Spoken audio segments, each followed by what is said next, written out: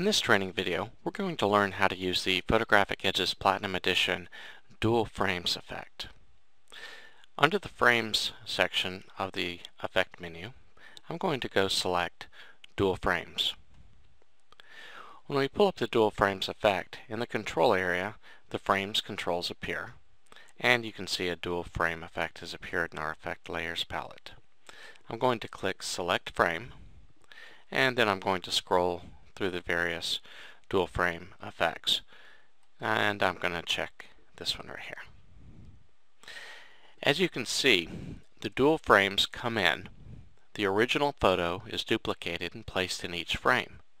And you can use this to your advantage sometimes if you have a single photo and you'd like to basically transform and show a different crop angle for that particular photo.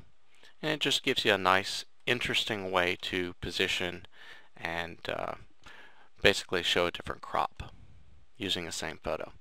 You can also use the Load Photo tool, click over a frame, click Load Image, and this gives you the ability to go in and select a new image that gets loaded into the frame that you've chosen.